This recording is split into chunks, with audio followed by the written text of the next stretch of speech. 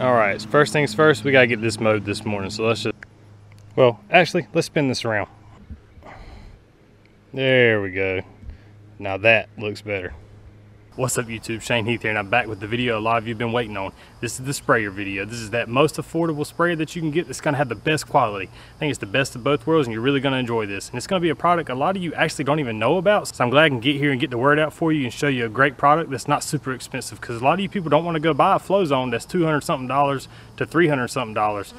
This is very similar, but will save you a lot of money in the long run. So make sure you don't go anywhere, because right after this intro, we're gonna show you that sprayer. I'm not gonna waste no time to talking about it, so let's go.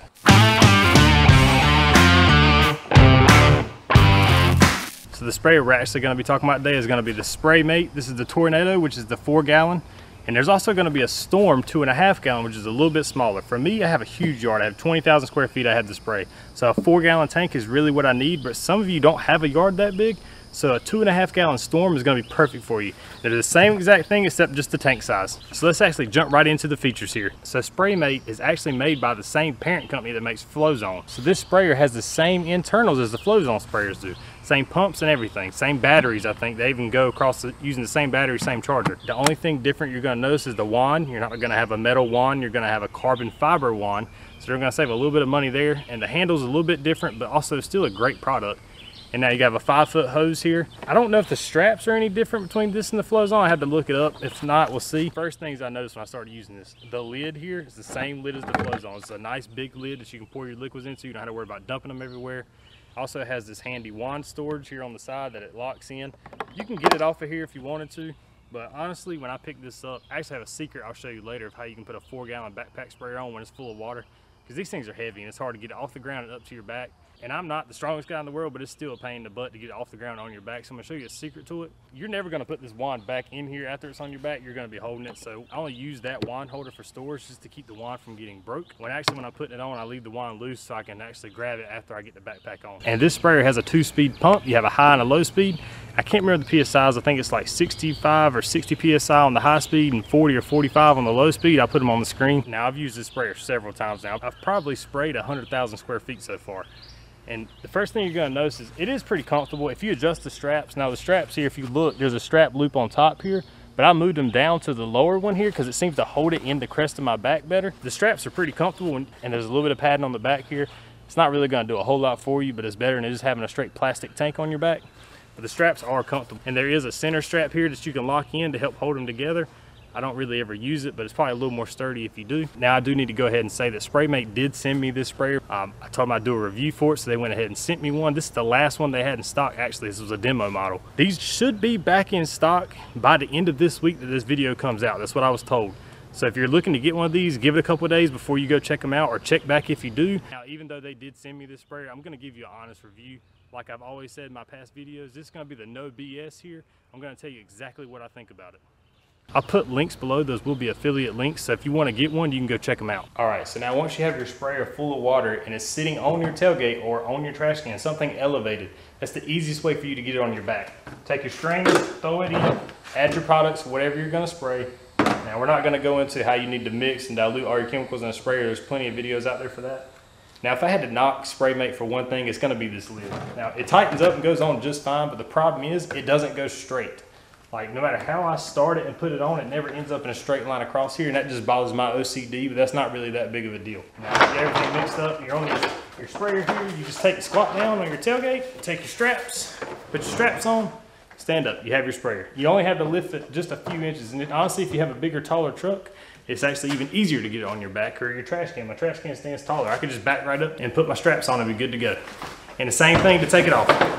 That's the best way to handle a 4 gallon sprayer and not tear your back up. And now the sprayer does come with this little strainer in the top here. This is smart to use. Some of your iron products will have like flakes that they'll leave in here, and that can clog your sprayer.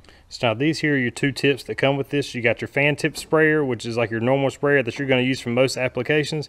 So this was like a stream sprayer. It's adjustable. This will actually shoot like 25 feet, I think, if you need to spray up in the top of trees or something. But for most everything in the lawn, you're going to be using your fan tip like this. And I haven't ordered a T-Jet tip replacement for this yet because I really wanted to use what come with it like the common homeowner would do. And now this tip does just fine. You really won't need another one unless you just want to, or if you're one of those guys that goes the extra step here. But pretty much everything I spray I can put down with this fan tip, and I'll show in the footage here. If I hold this at waist height, I spray about a 60-inch stream here. So with my Toro Time Master, it's 2 stripes. So it's the perfect way that I can stripe my yard and then come back and spray. I know exactly where I've been and where I haven't. So now when you first get one of these sprayers, I highly recommend you take and fill it up with water like I just did, and you go practice spraying your yard. That way you can practice how fast you need to walk before you run out. That's the easiest way to calibrate it.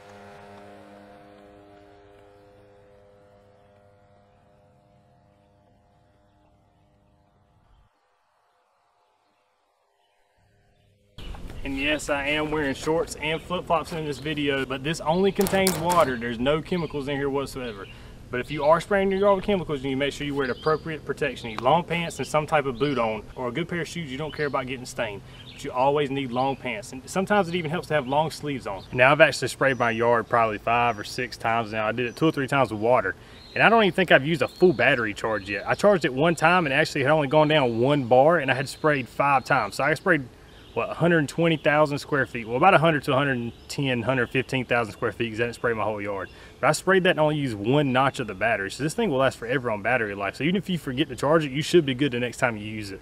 And I've noticed that even when it's sitting up, I come back, the battery's still holding the charge. It does very well with that. And now I know this sprayer comes in just a little bit more expensive, or at least around the same area. Some of the sprayers you can go pick up at your big box stores. Now the only thing with those is I'm not really kicking them because I also haven't tried them, but at the same time, I want to know I bought a sprayer from a company that solely builds sprayers. I don't want to buy a sprayer from a company that builds shovels and hand tools and things like that also. So I'm actually going to give it 2 thumbs up, and I'm going to give it a stamp of approval because this thing's awesome. I've been spraying the crap out of my yard and I love it so far. It makes me want to get out here and spray even more things. My Ortho Dial-N-Sprayer, which is still a great option if you don't want to spend this money yet, actually crapped out and it's been hit the trash can since then. So this was perfect timing that I got this, because I'm not going to be dragging hoses around anymore and trying to use an Ortho Dial-N-Sprayer to try to spray my yard anymore. Now this thing does very well too when it comes to getting all the product out that it can. It only leaves just a little bit. I'm going to show you right here. I'm going to put about 1 gallon of water in here. I'm just going to let it run until it runs out. And I'm going to show you how to actually pull the stream down a little bit, but it's still pumping. I'm actually going to flip it over and show you everything that comes out and just what's left in here. It's just a little bit. It does very well pumping all the product out. Now there is a little pickup valve in the bottom there, and I'll show you that when it comes, it's probably going to be turned straight up. So you're going to need to turn that thing and make sure it's pointing straight down. And what it is, it's got a little bitty gap under it that's perfect for just sucking up every bit of water that it can without leaving a lot of excess in the tank. And now honestly, I don't think I can sit here any longer and explain any more detail or say any more good things about this sprayer. I love it so far. It's become a staple of my lawn care program in just the 2 weeks that it's been here. So make sure you hit subscribe, because you're going to want to see future videos using this. We're going to be putting out a lot of products with it. I've been wearing it out lately, to be honest with you. And now if you were looking for a backpack sprayer, I hope this helps you out here. This is a great battery powered sprayer. I hope y'all have a great week. I'm gonna go enjoy the rest of my Sunday with my family. We got July 4th coming up, so everybody be safe, have fun, and we'll catch y'all next weekend. This is Shane Heap checking out.